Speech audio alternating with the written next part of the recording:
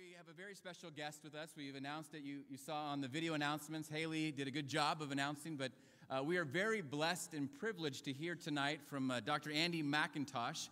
I had the privilege of meeting him this morning. He shared with a group of us pastors. We had a great breakfast, and we got to spend a couple hours with him at Q&A, and you're going to discover not only is he extremely intelligent, but he's very engaging, but more than anything, he loves God. There's a passion for God. There's a desire to exalt Christ, and he drips the Word of God, meaning he just loves the Word of God, and it's going to come through tonight. And if you're here tonight and you're a skeptic, I want to say I am so glad you're here. You're not sure about Christianity. You're still checking things out. Maybe somebody invited you. I am just thrilled that you're here tonight, and I pray you come with an open mind and open ears and just hear and think about the things that you're going to be taught in a moment. And if you are a believer, oh man, you're in for a treat. You are going to be encouraged in your faith. You're going to be reminded that the Bible that we believe and teach is an absolute certain, truthful document. Not just a document, it's a living, breathing, it's the Word of God that we can always count on. And you're going to be encouraged and built up in your faith. And as Haley shared with you in the video announcements, Andy has taught as a professor at Leeds in England, thermodynamics and combustion theory. He has taught the world over creation with answers in Genesis, a few other different ministries. And I don't want to take any more time from him, and so I would like for him to come up now. And would you please give a warm welcome to Dr. Andy McIntosh.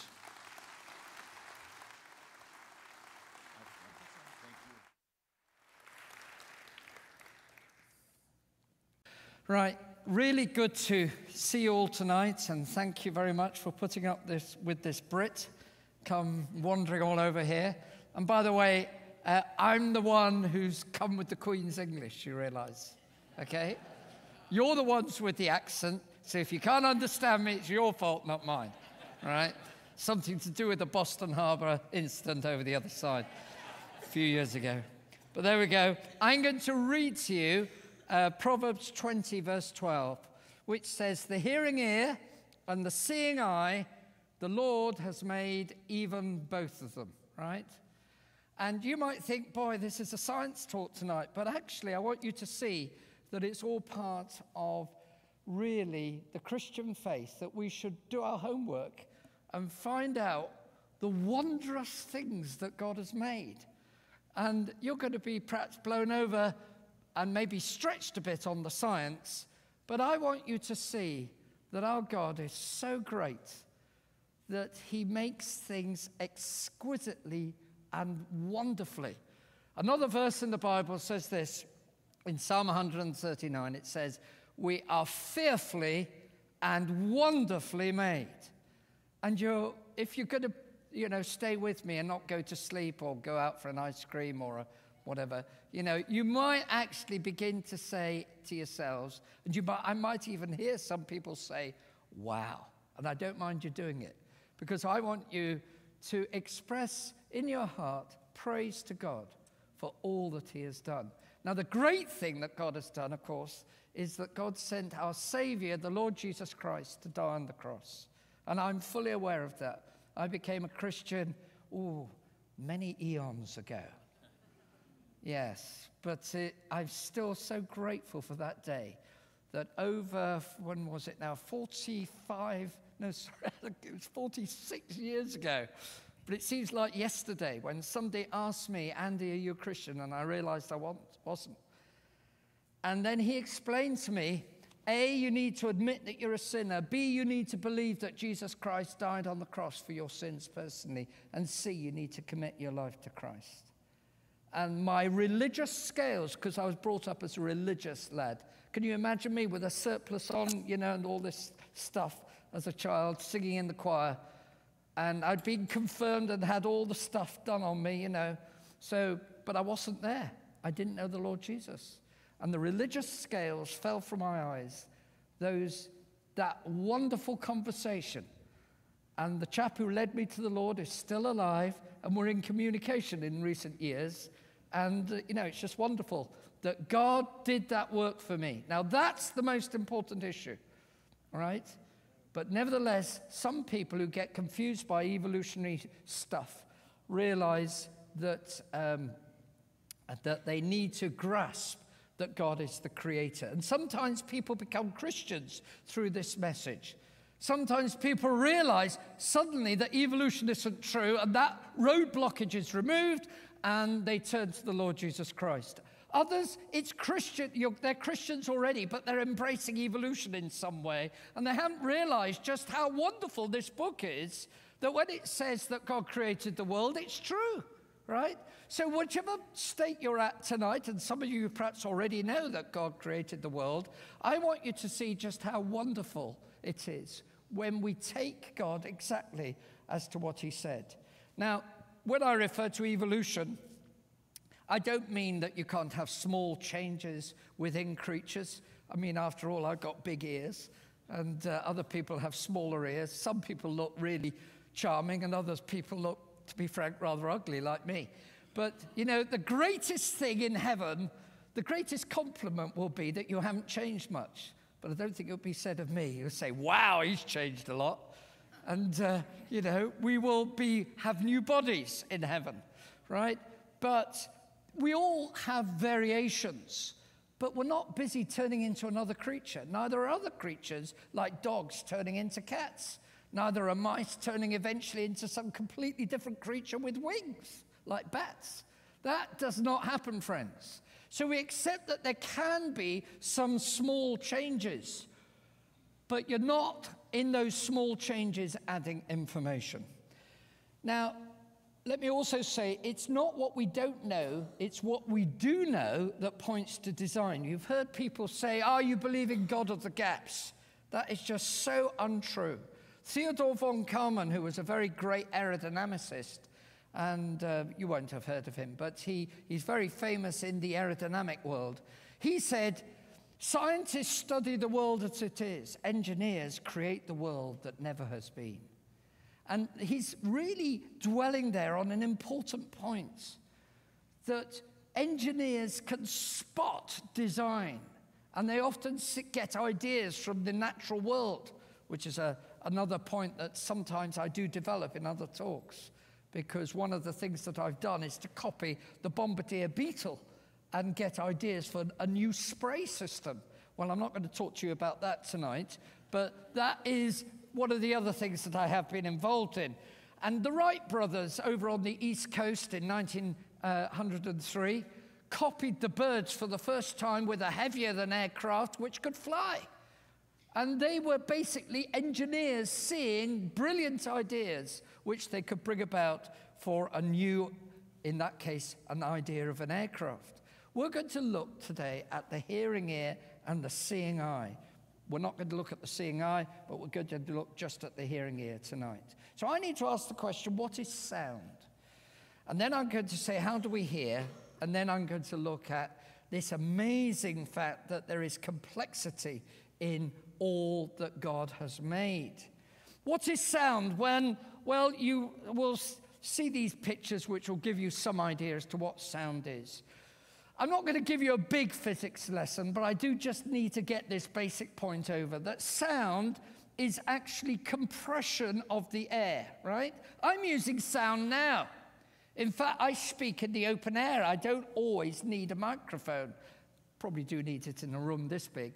But, you know, I speak out on the open air, and my voice, right, is making little vibrations in the air.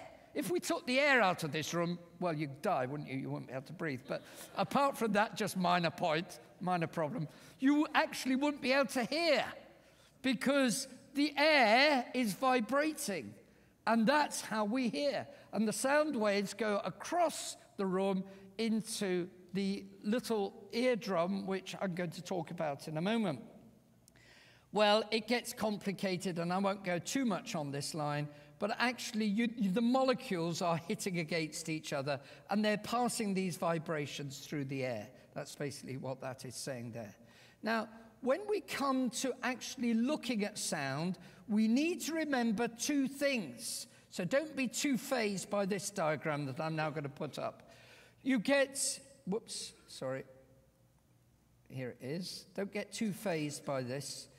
But sound has a frequency, so don't worry too much about the stuff on the screen. Just listen to me, and I think you'll get the idea. Sound has the number of times it vibrates per second, okay? So it has a frequency. So as the frequency goes up, it goes, right? Don't try and do it yourself. You might sort of hurt yourself. But, you know, the sound goes up in frequency, it all goes down, like that wonderful double bass that fellow was playing earlier. I was busy watching him doing it, and I thought, wow, that's lovely. And you get some great players, don't you, of instruments. And he was playing the bass notes on that great big double bass. And that's low notes. So that's low frequency and high frequency. And the human ear can hear from about 20 cycles per second, that's what the HZ means on the screen, up to, well, when you're born, you can hear right up to about 20,000 cycles per second. Did you know that when you get a bit older, like 7 or 8, you're beginning to lose the top register already, right? Well, maybe 17 or 18, but certainly when you get to the vaulted age of late 20s, you're certainly beginning to lose that. And when you get really old, like in your 30s, you're already, sorry guys, there's no hope for us, is there? But certainly no hope for me. But you're already beginning to lose that top bit quite badly, right? And it's coming down to about 10,000 cycles per second. We've got cat scarers in our garden at home. By the way, we call them gardens, not yards, right? You need some education in the English language. The Englishman has a garden, not a yard, right? And in our garden, we have cat scarers, which are very high-frequency vibrators, because cats hear to a much higher frequency than we do. Now, my grandchildren can hear those. I can't hear them, because by the time you get to my age, and some of you, yeah, you're about my age, sorry, you might even be slightly older, you know, we're even having trouble hearing our wife across the table, right?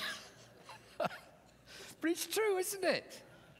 It's true that our hearing begins to lose. And of course, it gets critical when the top register starts taking away the 4,000 cycles per second, which you'll see in a moment is very significant.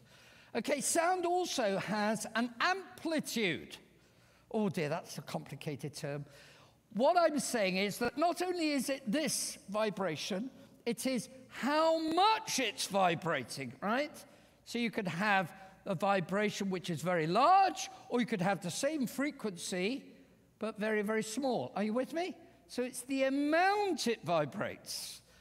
And that links with the sort of pressure changes. And amazingly, the ear, when it's vibrating, it is vibrating sometimes as tiny amplitudes, which, to be frank, are the sort of change in pressure that you would get by me standing on a tiny little bit of book that I've put there. That sort of change in pressure, the ear can actually sense when it's vibrating that much. So the amount of pressure change is a bit like making a step on a book, right? But doing that repeatedly. So the ear is very, very sensitive. In fact, when you come down in an aeroplane, as you're landing at San Diego or wherever you're landing, sometimes our ears pop, don't they? Because, you know, you're getting used to the change in pressure. And that's the sensitivity of your ears. So we just need to be aware of that. Now, the ear can hear right through this range, leading right up to, you know, a threshold of pain. And so those frequencies and those pressures are very big. We have a very wide range. Now, how do we hear? This is the main thing that I really want to say to you. You've got ears, and it's obviously you've got the outer part. Now, the outer ear, as I've put on the diagram there, has an ear canal, which I need to, I'm not sure whether I can point this on the screen. I'm on extended desktop. I'm not quite sure whether I can do it. Probably I can't. I can't bring my pointer over. Oh, yes, I can. So here we are. You can see the ear canal here. This is the outer part of the ear. And of course, when you try to sometimes get things out of your ear, you can only get your little finger just right to the end bit, but you can't push it down it, which is not a bad thing, because actually you could be in danger of damaging the eardrum, which is the bit that I really want to talk to you about next, which of course is the beginning of what we call the middle ear. Then you've got the inner ear, and that's the bit which gets really interesting. So we start with the outer ear. Sometimes it's called the pinna. You've got two, in case you hadn't sort of checked recently. You should have one on either side. And you get, therefore, a stereo effect. In fact, some creatures have very sophisticated ears, like owls, I don't know whether you knew, don't have symmetrical ears.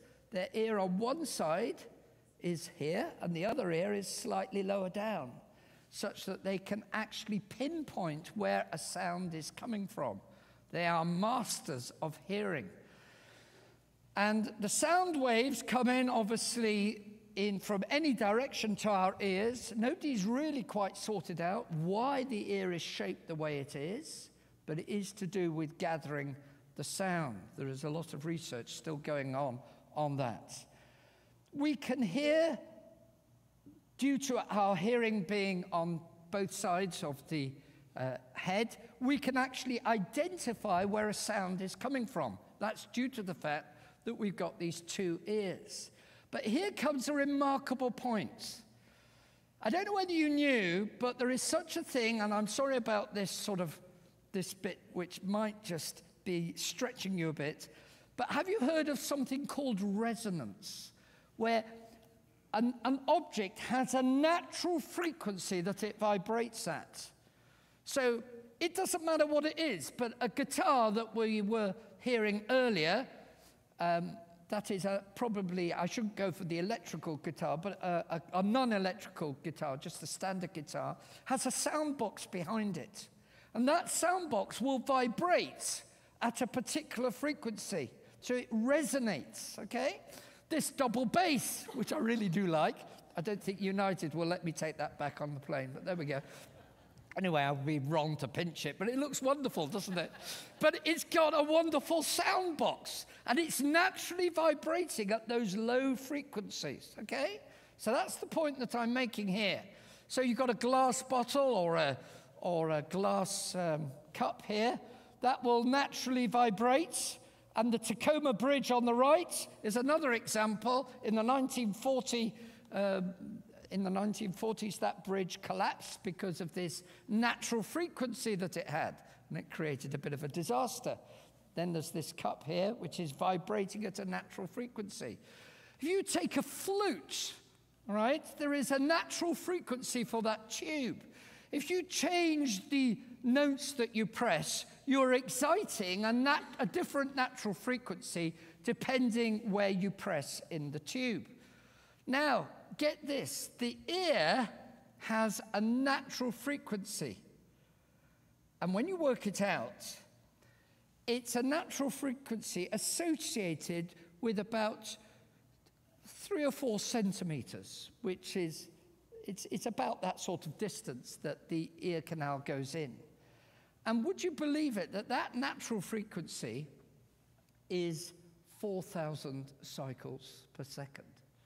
In other words, God has made your ear canal to resonate where human speech tends to come. Obviously, some people have very high-pitched voices, so it's more like 8,000. Some other people speak with a very low voice down here, and it's nowhere near 4,000 cycles per second. But nobody has a pure tone, and usually it's somewhere in that region of 4,000 cycles per second. So that immediately shows a design point. God has made our ear canal to vibrate at the speech frequency that most people are speaking at. Okay, you couldn't hear your wife yesterday, but that was a different problem, right? Because you probably were reading the newspaper and not bothering to listen to what she was saying. But there you go. Now we come to the middle ear. Now the middle ear begins as to where that eardrum is vibrating. Have I lost anybody yet? Put up your hand if you're lost. You don't dare do that, do you? But anyway, you're with me. Okay. Well, if you are lost, go get a Coke and hype yourself up a bit, and you might get the rest of this. Okay. All right? So we'll see how we get on. Because now we're going to look at the middle ear, right? You've got an eardrum which is vibrating a bit like that drum that the gentleman was playing earlier, the set of drums that he was playing, right? But of course, he was hitting the membrane on the drum to make it vibrate. Our eardrum vibrates due to the sound coming in. Now get this. Behind the eardrum is a set of bones, which you can see here. If I can just bring this pointer over. There we are. You can see that there is a set of bones here. Now I'm going to look at those bones. Now we're going to start really seeing the wonder of what God has done. These bones, right, are called the ossicle bones. There are 3 of them. There is a dime to give you a sense of how big they are, okay? They're tiny bones. And would you believe it? These bones are exactly the same when you were born as a baby as what you are now, and sadly, when you leave this world. Those bones never grow. And yet the evolutionist says that those 3 little bones came from the jawbone of a reptile, and that they moved gradually over millions of years and became these bones in the inner ear. That is seriously taught in San Diego State University and in UCSD and in many other universities right across the Western world. Now do you see why the science is pointing totally against that? Just that one point destroys any evolutionary sophistry. So these bones, right, which are called the malleus, the incus, and the stapes, or sometimes called the hammer, the anvil, and the stirrup, because this last one looks like the stirrup of a horse, which we used for riding a horse. These bones are amazingly made to actually cause this vibration of the eardrum to increase in amplitude such that this goes a much greater distance, okay? In other words, it's an amplification method. And it's a mechanism which is absolutely essential, and you'll see why in a moment. Because those bones are causing a small amplitude of the tympanic membrane, the eardrum, which is quite large in width compared to the stirrup here, to actually be amplified because we're going into a liquid in the inner ear. Have you got it?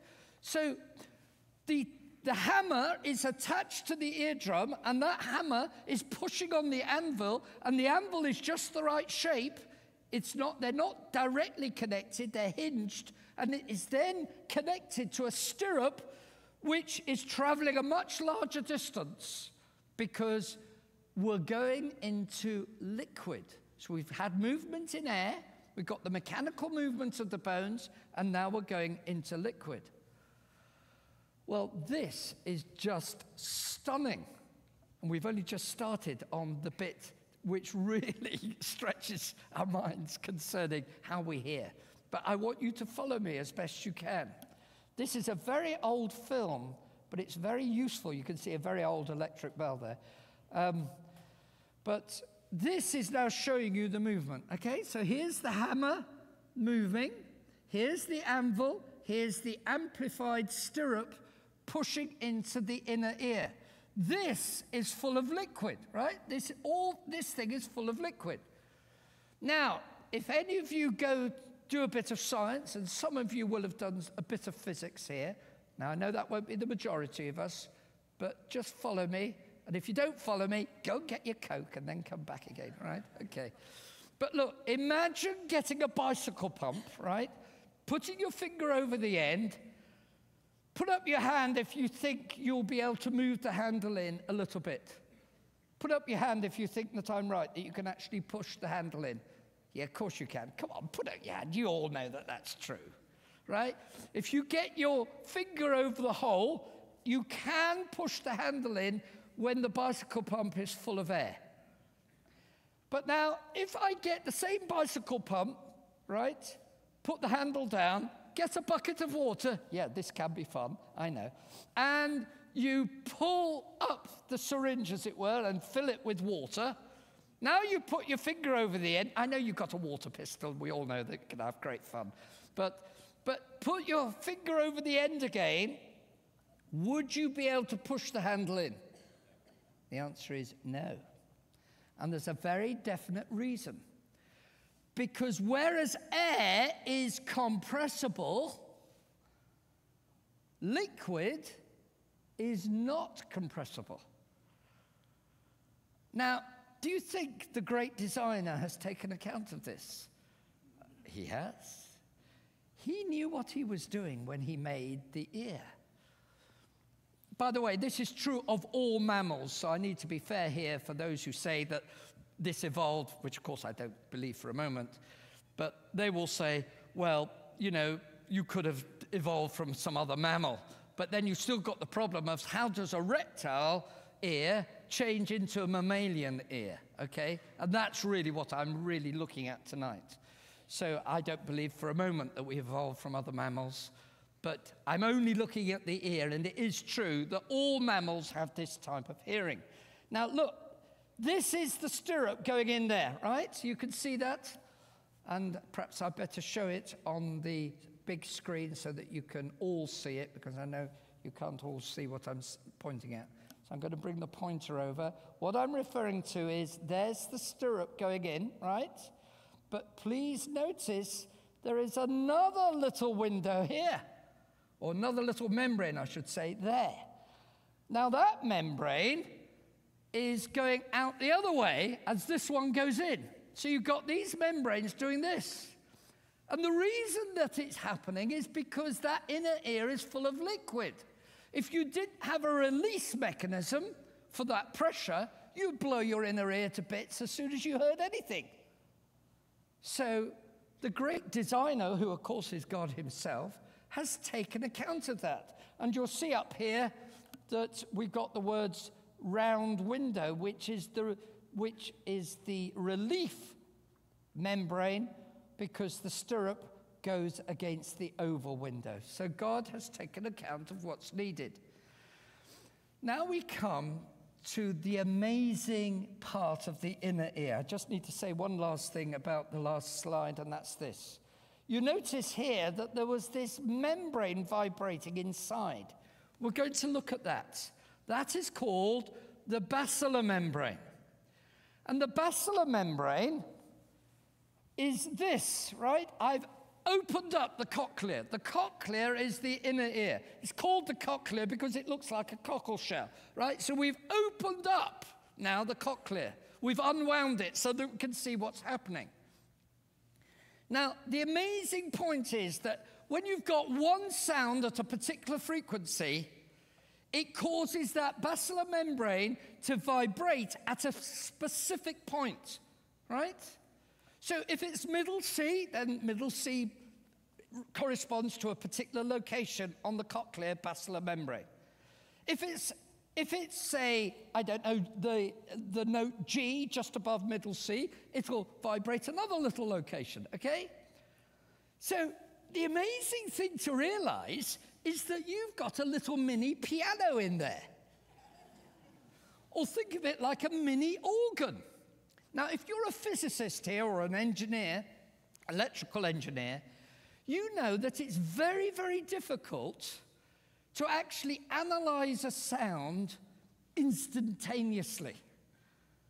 You're now going to see that the Lord God has made an instant frequency analyzer which basically splits any sound into its frequency components. And if you're an electrical engineer here, you'll know that that is one of the most difficult things to do in terms of getting an instant effect. we're getting better at doing it, but we're still nowhere near up to the standard of the inner ear. So you've got this cochlea, right, which is full of fluid. And basically you've got, just so that you get the idea, we've got something rather like a piano, or we could say it's like an xylophone, right? Admit it, you've played with an xylophone. And you probably played with your kids or your grandkids recently, or maybe some of you, your great-grandkids. And you actually enjoyed, you know, bouncing around on the xylophone. Now listen to this little video clip. Can we have the sound, please? Lost the sound. Individual tones. Let me play that again. The cochlea now uncoils, and we look at the basilar membrane, and now see what happens when we play individual tones.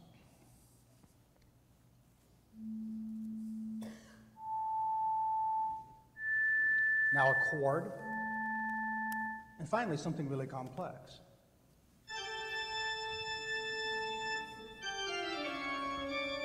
This is going on in your basilar membrane.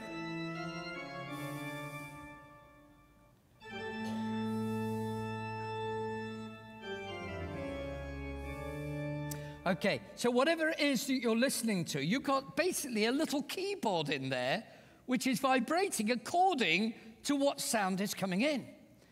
Now, the human voice speaks at somewhere in the region of 4,000 cycles per second. But there are always, if you understand me, harmonics to any sound which usually we hear. So I'm speaking somewhere probably in the region of between 2,000 up to 4,000. I've got more of a tenor voice. So Johnny here, I think, has got more of a bass voice. And basically, we've got the capacity to recognize somebody, even on the end of a phone, immediately by their voice, because of all the harmonics that go with it, right? Now, your ear has the ability to take a sound and immediately split it up into its frequencies. And that's very important for voice recognition, for a child to recognize its mother from the year it's born, from the time it's born. Very important, as you well know. It recognizes its voice, whatever it's listening to. So now I'm going to really, I've sort of trying to find a way to get this amazing point over. So think of that membrane, that basilar membrane, like a keyboard. Now I'm going to show you what's going on, right? The cochlear keyboard or xylophone effectively splits the music or the sound of the voice into its component parts. It acts like a frequency analyzer, separating out the different notes like a piano keyboard. So I've cheated here, obviously, because I wanted to convey this using this talk. But imagine I play a particular note, which I'm going to now. Can I have the sound? I'm going to play you this. Whoops. No, that didn't work. So can we have the... Yeah. Can we have it up a bit, please? Now, this is a digital analyzer, which I'm showing you is actually analyzing a sound, right? A sound comes in, and you can make a digital analyzer to recognize a sound. I'm saying you've got a mechanical frequency analyzer which does that immediately. So perhaps this is one of the climaxes of my talk. If you are listening to, say, some wonderful music, your ear immediately starts vibrating in your inner ear like a little orchestra. So I find this really just stunned me when I began to realize what's going on. Because I work in acoustics. I did a whole career on studying acoustics and the way pressure changes flames. And actually, it can be very dangerous. You can get instabilities due to pressure waves interacting with flames. So when people tell me that this ear evolved from something like a reptile ear, which I'm coming to right at the end, I'll show you what a reptile ear looks like. I say, come on, guys. That's not real science. That's imagination, because you don't want to believe the obvious, which this shows to every engineer that there is wonderful design features in it. Remember, I had that quote from von Karman, engineers know and recognize design. The problem is that many biologists are not talking to engineers. So just to summarize, what you've got is the sound coming here, hitting the eardrum, hitting the hammer. This is the anvil amplifying the sound. This is the stirrup. This is full of liquid. And it causes the basilar membrane to vibrate depending on what frequency it is at different locations. So we can hear beautiful harmonics. We can hear the sounds, and we can appreciate all that God has done. Look, friends, this is really stunning. Remember, I said that we can hear a number of frequencies. This is the high frequency end. This is the low frequency end. Sadly, we lose this bit, as I said, as we get older. But now comes the amazing last bit. Because we've got now mechanical vibration of the basilar membrane, but now we've got to convert what was movement mechanically of bones, which went then to movement in liquid, which then went to the mechanical vibration of the basilar membrane. We're now going to convert that movement, would you believe it, into chemical energy, which then gets translated to electrical energy. This is just stunning. If anybody knows anything about engineering, to conserve energy when you're going through so many processes is exceedingly difficult. Whereas the ear is one of the most efficient energy conversion devices that has ever been invented. There is an auditory nerve going all the way through the cochlea just underneath the basilar membrane, okay? And there is a special organ of Corti which runs along the basilar membrane above it, which then translates that mechanical movement of the basilar membrane into an extraordinary movement of tiny little cilia or hairs, which actually get pushed over to one side, and as they do, they actually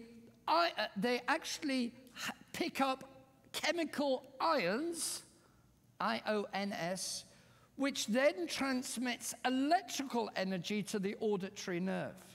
This is just blows your mind. To be frank, it's just, there's no way that this could have come about by random mutations, as people try to argue. So let me just bring the pointer over if I can get it. It should be here. Oh, I've lost it. I've lost the pointer. Okay. Oh, here it is. This is what I'm talking about. These are the hairs attached to another membrane which is lying below the basilar membrane. And remember, you've got liquid in here. And when those hairs get pulled over in one direction, they ionize. I won't go into all the details of the chemistry here, but that because the fluid is full of ions, right, these become electrically charged in the presence of those ions. And would you believe it, if you look carefully at my diagram, you can see that there is a little spring which connects adjacent hairs or adjacent cilia.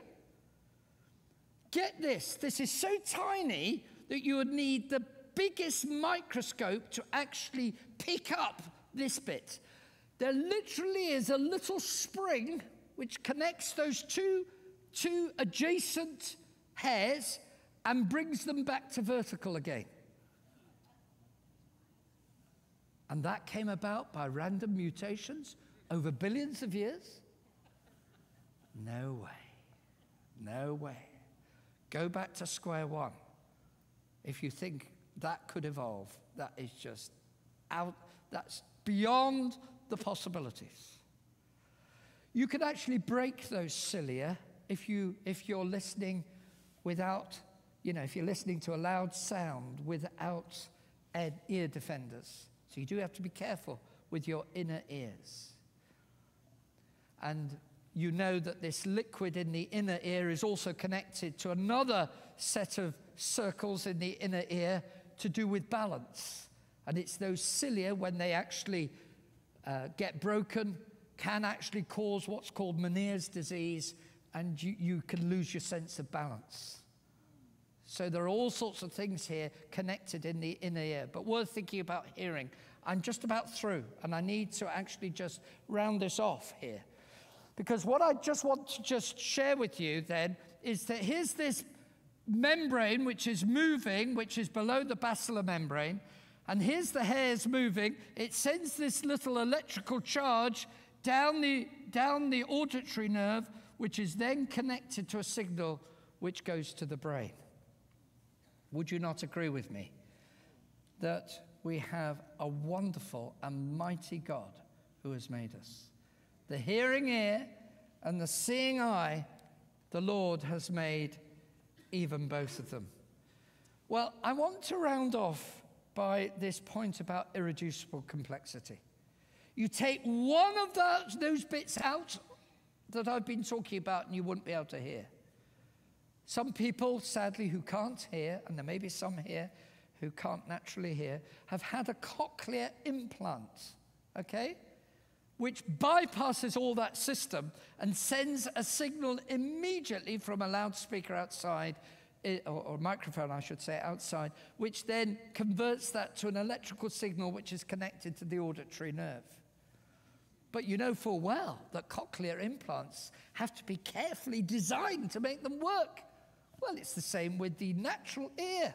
It's showing every evidence of being made by one of the most brilliant engineers, the brilliant engineer. The Lord says in John chapter 1, verse 3, all things were made by him, and without him was not anything made that was made, including the wonderful mammalian ear. Irreducible complexity says that nothing works unless everything works together.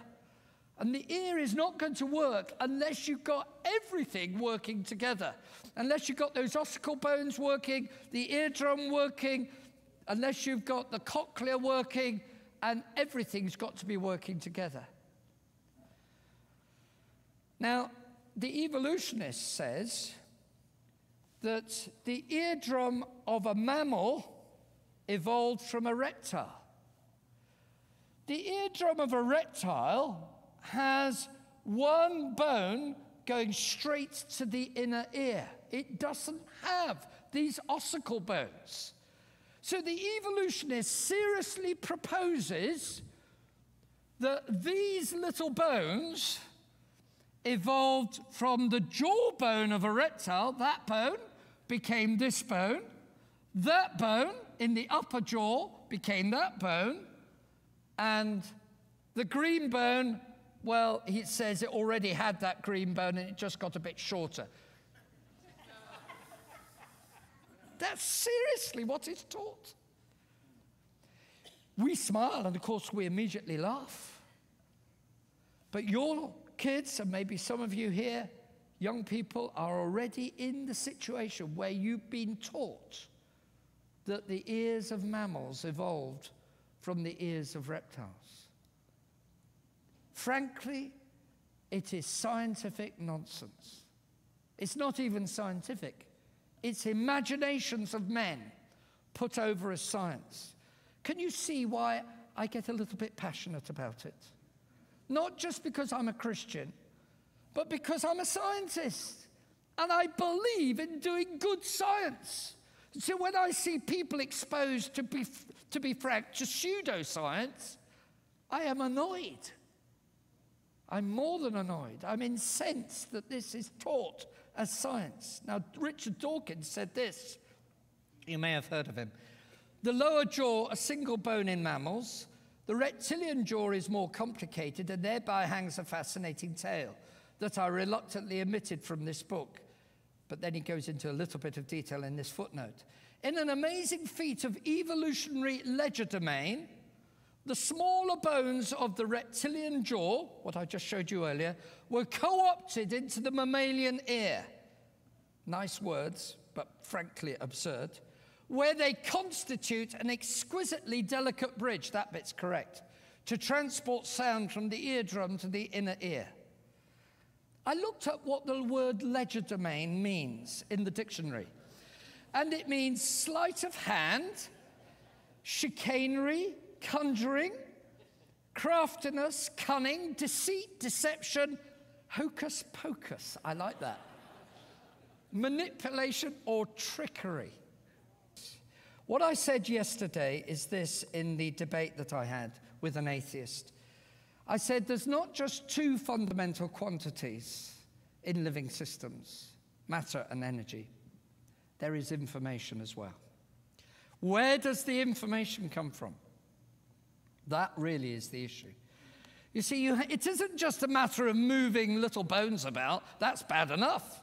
It's also a matter of organizing those bones, the ossicle bones, organizing the eardrum, organizing the basilar membrane, getting the frequencies right. All of this has got to be sorted out and organized. And that's where software comes in. I've got an Apple Mac computer here, and this is beautifully designed by guys who know what they're doing in information systems. It's also true that the people up the road in Seattle sort of know what they're doing. But it went wrong so often that I got rid of it, you know. But information, do they call it Windows or something? Anyway, information actually needs very careful organizing. The code, whatever they're using, whether it be C++ or whatever it is these days that people use, that code, right, didn't arise out of the material, did it? And neither does the message actually arise out of the code. These are things that people just haven't thought about in the evolutionary worldview. They haven't got a clue as to where information comes from. Look, folk, I have been saying that the information obviously comes from the Lord himself. He is the one of whom it is said that he created all things. I had this verse up earlier. The hearing ear and the seeing eye, the Lord has made even both of them. Then I quoted this verse. I will praise thee. Should we all be praising God tonight? Amen. For I am fearfully and wonderfully made. Marvelous are thy works, and that my soul knoweth right well. Okay, I haven't been talking to you tonight primarily about redemption. But when you connect the two and you realize that the very person who formed me in the womb, who is the great creator, is none other than the Lord Jesus Christ. And that he was sent to this world to bleed and to die for me on the cross. Doesn't that make it even more awesome? And doesn't the Lord Jesus Christ call us today? He does. You see, it was Michael Faraday who said this at the end of one of his lectures. And he said this in front of Queen Victoria. You don't know anything about our kings and queens, but just remind you that there are still a few about, you know. You just deal with, well, we won't go there. But he said this in front of Queen Victoria and Prince Albert, the Prince Consort, the Consort. He said, therefore our philosophy, here used as we would say our science, whilst it shows us these things, should lead us to think of him, it's said in the old language, who hath wrought them, who hath made them, right? For it is said, and he was quoting here the New Testament, Romans chapter 1, verse 20, for it is said by an authority far above even that which these works can present, that the invisible things of him from the creation of the world are clearly seen, being understood by the things that are made, even his eternal power and Godhead. Can you imagine this? The greatest, or probably with Maxwell, the two greatest scientists, both English, of course, two greatest scientists of that day. Edison came along a bit later, but he was good as well. But so you do get a look in. But you know, but Faraday said this in front of a packed audience, and he was fearlessly saying that he believed in the book. Where are such people today? We need to stand up and be counted. Whatever discipline you're in, whether you're doing great art, wonderful music like our double bass player, and the others, by the way. Sorry, I was rather taken by the double bass, as you can tell. You know, whatever you're doing, give glory to God. Amen. Ecclesiastes says, whatever you do, do it with all your might. Give glory to him. Don't let the world or yourself ever take the glory. And this evolutionary sophistry, which is what it is, it's not science. Don't let that rob God of his glory in your life. I've just one last thing to say, and Pastor will shoot me off the platform in a moment. But I want you to see that there is a spiritual lesson here. I've been talking about physical ears, but some of you haven't yet got your spiritual ears open. God's speaking to you, not audibly, but he sometimes actually is speaking to you audibly through his servants.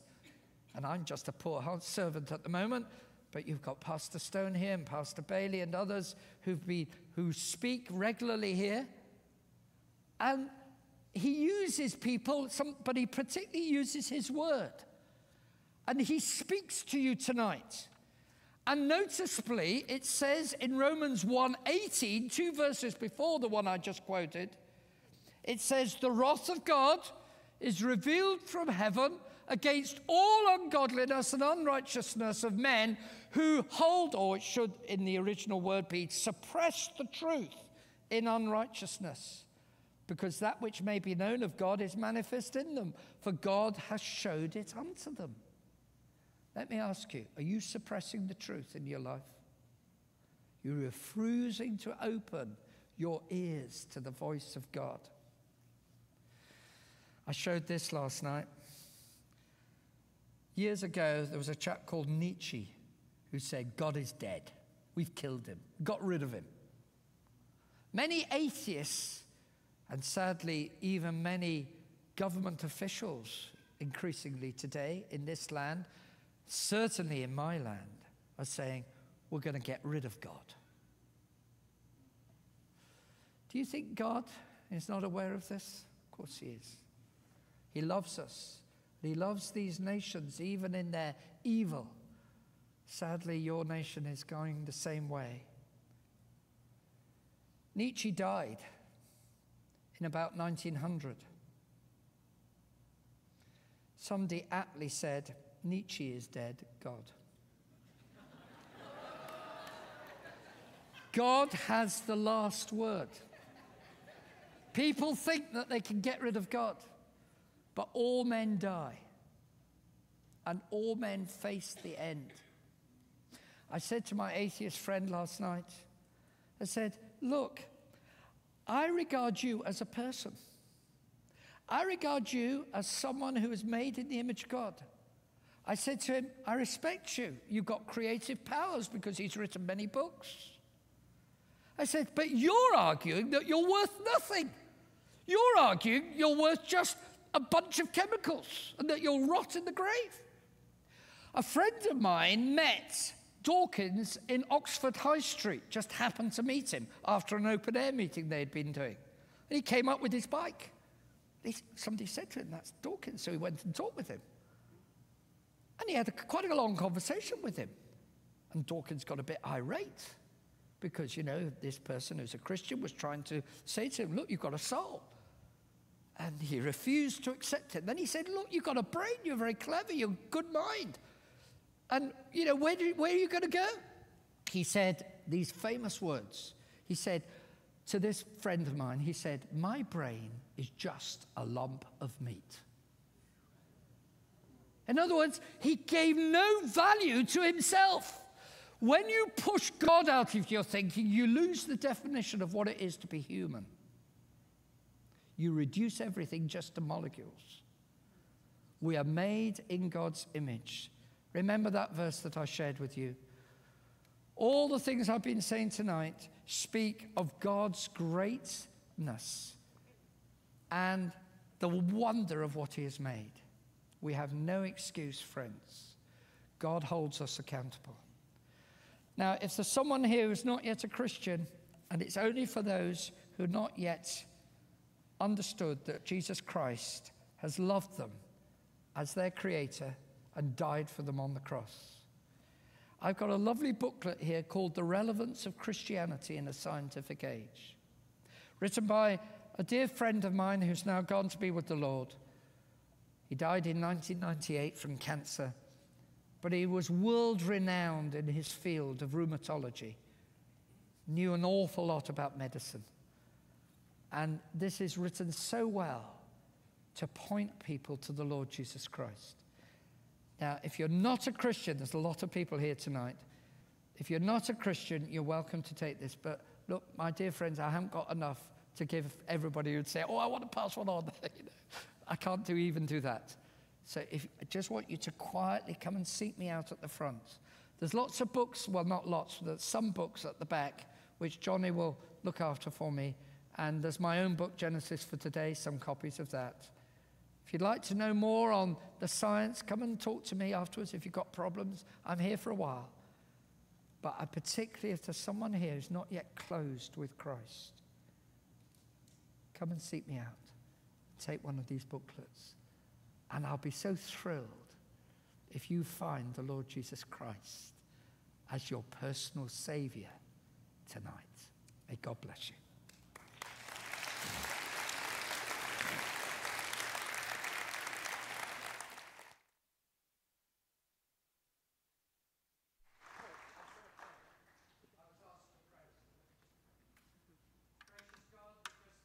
For your word, we thank you, Lord, for its power. Even though we've been thinking about the science, which maybe has phased some people, I understand that. Lord, they nevertheless, hopefully, Lord, have grasped, all of us here, that there are intricacies in the way that we've been made, which display your awesome power of creation. But may we most of all be just really brought to tears as to what Christ has done for us, the same person who created us, what Christ has done for us on the cross, how he bled and died that we might be forgiven. We thank you for an awesome God whom we worship. Our God truly is awesome. And we look forward to that glorious day when we shall meet Christ face to face. He will wipe away every tear, and we will be with him forever. Gracious God, we thank thee for him. Amen.